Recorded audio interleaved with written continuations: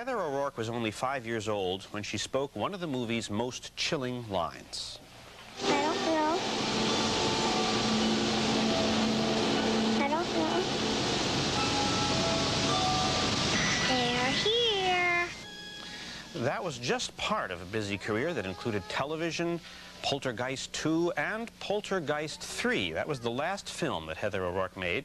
Heather died last February, the result of an undetected intestinal blockage. Her mother, Kathleen O'Rourke Peel, is not satisfied with Heather's medical treatment. She has filed a wrongful death suit. She joins us now with her attorney, Sanford Gage. Welcome, both of you. Thank you. One of the things that strikes me right off is that while there were some flu symptoms and some swelling, everything was treated fairly carefully, and all of a sudden, on February the 1st, what happened? On February 1st, she had been sick for a year. And on Super Bowl Sunday, we were watching the football game, and she started to throw up. And about every 2 hours, things would come back up again, so we gave her Gatorade. And Gatorade was what your doctors told her? Yes, Yeah. they suggested that because it does have protein in it. It's better than the flat Coke. And the next morning, we woke up, and she said she was going to school. I said, you can't go to school because you haven't eaten anything. She said, well, how about some toast? So I made her some toast, and I sat down by her on the couch, and she said she couldn't swallow. Well, at that point, I noticed her fingers were blue, and her toes were blue, and she was starting to breathe real heavy. And I immediately went to the phone and just called the local clinic nearby, and they said, bring her right in, and within a matter of 20, 30 seconds, she went to get dressed, and she fell on the floor. And she was conscious and things, but I think maybe because her heart was beating, her fingers turned blue. Maybe she wasn't getting enough oxygen. I'm not too sure. And we called the paramedics. And when they arrived, she was arguing with them. She said she was fine. She didn't need oxygen. They said, well, yes, you do. And they took her outside, and she threw up again and said she was sorry and suffered a cardiac arrest in the ambulance. And she was gone. That's such a sudden thing for any parent. It's very scary. Mm-hmm. You've been through the whole thing. You're suing because you are not satisfied that what happened, that maybe it might not have happened. Right.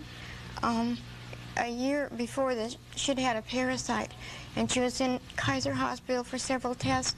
And before they even admitted her, they said she just had the flu, but she was sick for a month.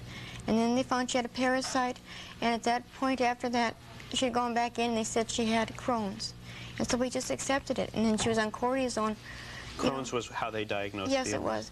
And she was on cortisone all this time, and you'll see in Poltergeist 3 her kind of heavy chipmunk cheeks, which she didn't like how that looked, you know. It swelled her up a little bit. Oh, yeah. Now, you have your lawyer with you, Yes. Sandy Gage. Your position is that there was a bad diagnosis and the problem could have been... Yes, it could have been avoided. The diagnosis was really one of an inflammation of the bowel, when in fact what she had was a blockage of the intestine. And on the day that she died, apparently these flu-like symptoms made a total blockage take place in the intestine.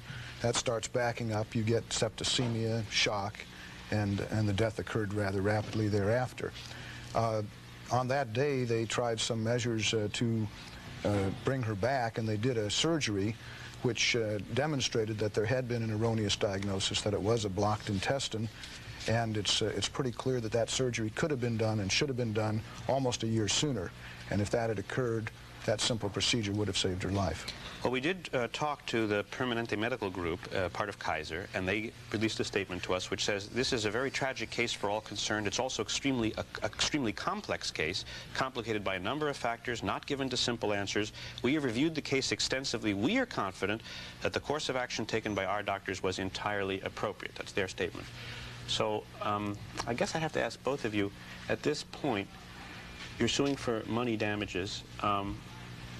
What would be the point of this lawsuit? Why are you doing it? The only reason I'm doing it is because I had so many questions, and none of my answers, you know, between the thing that happened and what they told me she had, nothing sounded reasonable, and I needed to go get the answers. And I think by going to Mr. Gage, he lifted the burden a little bit more from me, and kind of more his responsibility now. So you want to know why. What happened, yeah, Why. and why. And this, just very quickly, the money damages would be the amount of money that Heather might have earned had she lived. Do you have any sense of how much money that is? Well, it's really hard to measure. The focus has not been on the economic loss. It's mostly been on the tragedy itself.